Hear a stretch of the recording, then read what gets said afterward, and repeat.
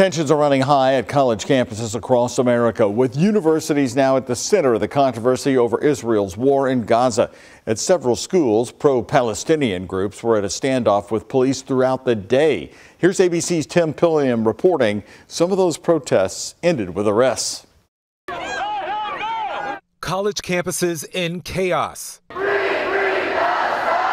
Students across the U.S. protesting Israel's war in Gaza. At USC in Los Angeles, demonstrators clashing with police as they closed in, taking down their signs and tents. ABC's Matt Gutman on the scene. But as they've been chanting behind us, this cordon of security that we've been seeing has gotten closer and closer. This evening, LAPD officers with batons and shields moving in at USC in Los Angeles after protesters refused to disperse. At the University of Texas, Austin, a sea of students on the march. We're not okay with our tuition, our money going towards genocide. We want the university to divest from death.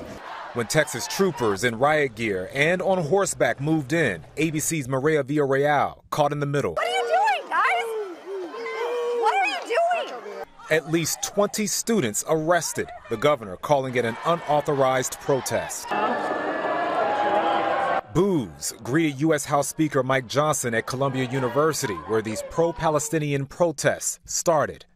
A growing number of students have chanted in support of terrorists. They have chased down Jewish students. They have mocked them and reviled them. They have shouted racial epithets. Johnson speaking one-on-one with ABC's Lindsay Davis. But for people who are just saying, we simply don't like the way the Palestinians are being treated and killed. That's a different conversation. Have that conversation. Have a debate. We believe in the free expression of ideas and the free marketplace of ideas. That is not what is happening here. And Johnson is urging President Biden to stop the demonstrations, even if it takes the National Guard. Tim Pulliam, ABC News, Los Angeles.